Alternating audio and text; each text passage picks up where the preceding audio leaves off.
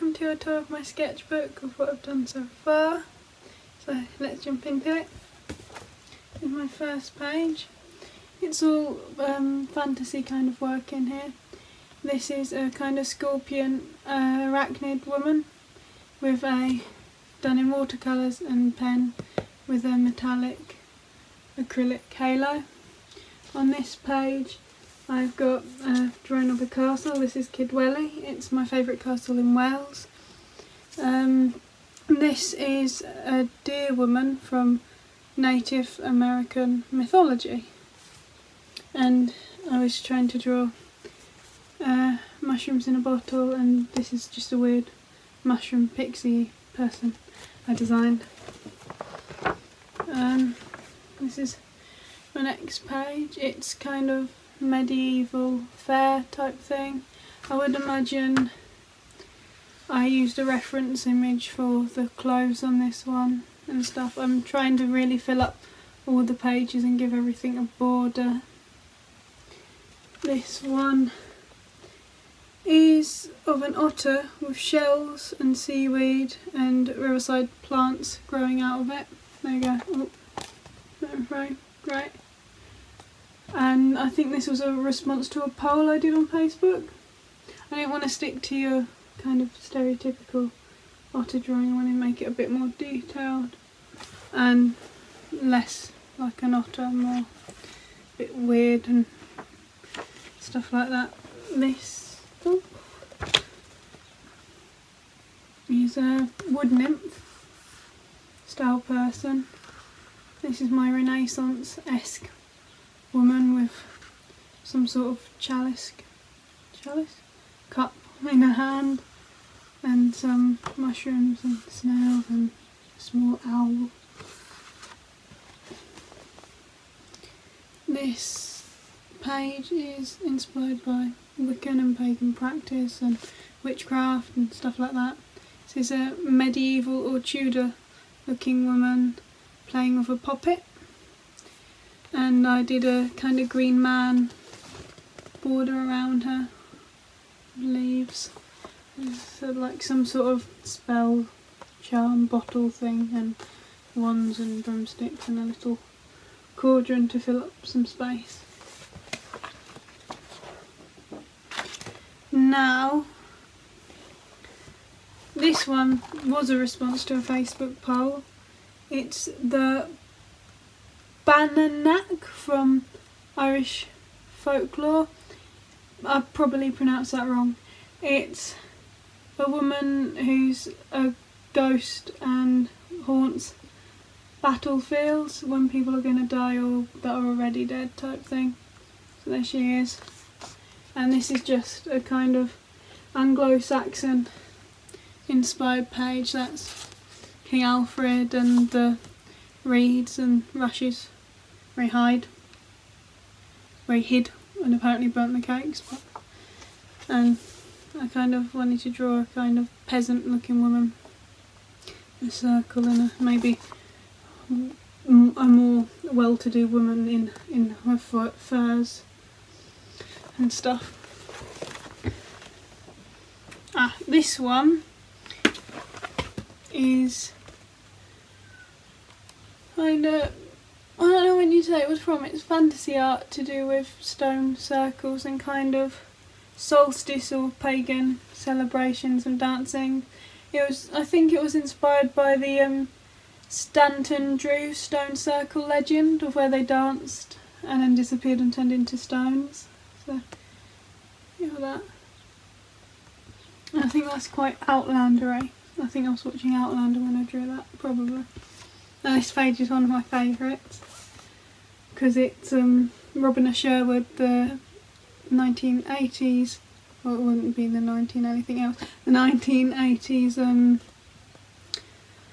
TV show, which is great. And I drew the hunter, and you've got Michael Praed's silhouette with all the sky and the colours behind him, and then Jason Connery. And this is all probably back to front as well. I've just realised this will be flipped. Sorry, that'll be irritating. This one's another Facebook poll I did. Now, I can't pronounce this one. I'm not going to even try. I'll put it on the screen. It's German folklore. And it translates as the white woman, and is depicted as a kind of light elf type thing. So that's that. I drew near a river, but my water's not very good there. It doesn't really look like water, but I kind of like her. I think I might do something digitally and colour that or something later. Now this one is from Welsh folklore, but you may recognise the face of the woman because I based it off of Miriam Margolyes, and I was just trying to base it off of it, but it turned out to look, I feel, quite a bit like her, which I feel a bit bad about because I love her and it's a bit offensive. But it's a Guy Clyon. I'll put it down. I'm a really rubbish Welsh person. That wasn't how you pronounce it in the slightest. Basically, a mountain spirit, usually depicted as a kind of a hag or an old woman, which I think is a bit mean to call an old woman a hag. But there you are. This one was some drawings or some reimaginings of Wendigos. You have that. I was kind of working on different poses to draw stuff in, so you got him. We've tried to do detailed line work, but it just looks a bit scratchy. And on the page next door, I don't know if you can see that, I'm having to cover the nudity. I'm into pin-up drawings, I think they're kind of cool. And I wanted to draw a kind of succubus, and that's her. I'm a fan of her face, but the rest of her's a bit so. This was another Facebook poll. Greek. I think I had it between two Greek gods, I can't remember. It's Hades, or my imagining of Hades. I think this version that I did was highly based off of the Disney film, and that's why his head's on fire. And I wanted to do the lines on the torso and on the things on the side to look very much like a statue and be based off of your kind of stereotypical Greek statues. And on the next page we have some more monstery pin-ups. I wanted to do something that's obviously very kind of supposed to be very pretty, but do it as monsters because that makes it more interesting in my opinion. I think I like the Cyclops better than the Gorgon. I like how freaky her eye looks. Yeah, and then I tried drawing the eye and the mouth a bit bigger there. Not very good, but more pin-ups. Now this is I want to say some sort of harpy. Top of a harpy. I think that didn't work as well because it doesn't look as monstery or weird enough for my liking. It's a bit too mundane. We have this one, which I really don't like. It's based off of World of Warcraft. A Tauren from World of Warcraft. You know, the cowish people. So it's a bit like that. I'm really not happy with him. Or her even, I'm not happy with her. And then this page is just some drawings I did. I think it was an idea for a comic book or something, or that type of thing. It's very, very heavily inspired by Disney film, what's it called?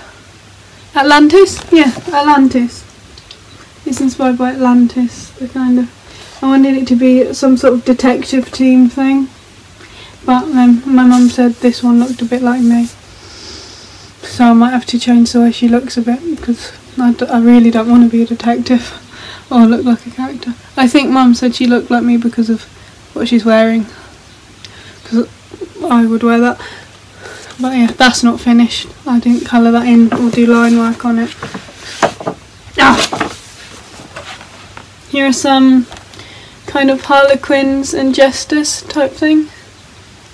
Now, I didn't want it to look like Harlequin from the comic books, the comic book character, but I feel that it's ended up looking a bit like that.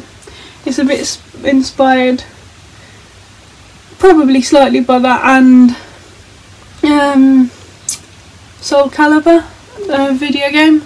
There's a character in that, I think it's called Tira or something, and she's a bit Harlequin-esque. That's just, I like the masked Venetian masks, that type of thing, for the longer one. On this side, this is one of my favourite pictures I've done in this book. It's the Morgan, or the Morrigan, the crone of war, or the, I think she's a kind of omen of death. She's a bit like the Bananak a bit, I think. Very similar, but more well known.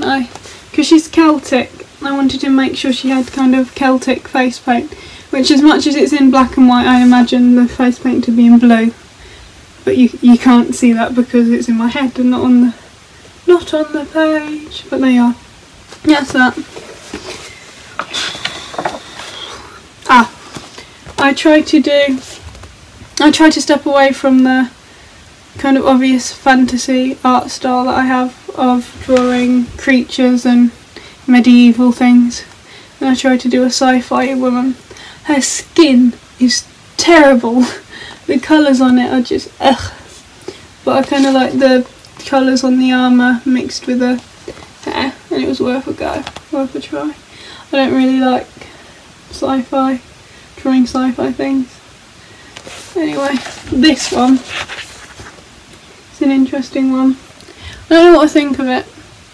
I don't know what I think of the lines that I did drawing on the back. I think they're a bit rubbishy looking, but she is the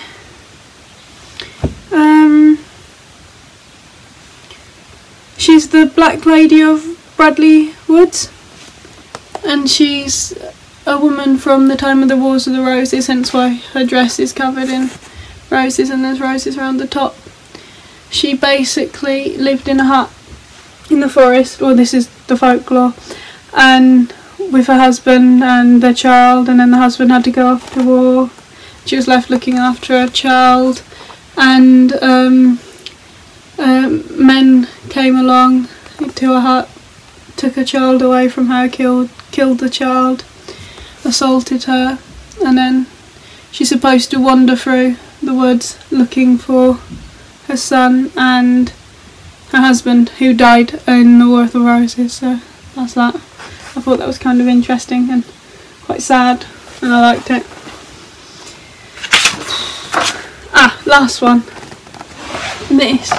Well, I think there's another page after this, but it's unfinished. This is my Last Kingdom drawing. I love The Last Kingdom, the TV show, and the books. The books are amazing. I'm halfway through the second one. They're great. And I drew this around the time where the current series came out. So I drew the characters from it. Well, the actors. And some scribbly drawings in the background, with the sword and Bebenberg. Not Bebenberg. Anyway, that's that. I think that's an alright likeness. I'm not as convinced on that one, but it's okay-ish. These, I've got 2 unfinished pages. Well, 1 unfinished page. This is finished. This is Hades and I can't remember. This is my second drawing of Hades. I wanted to make him look a bit younger and nicer and less fiery and deathy. That's that. I kind of looked at some Greek statues in order to draw the face. I don't think it comes across, but that's what I did. I gave the woman a stronger face. I wanted to give him a more feminine face, and her a more masculine face, because I thought that would be interesting and less stereotypical. This is an unfinished page. I got angry at it. I did that bit and really hated it.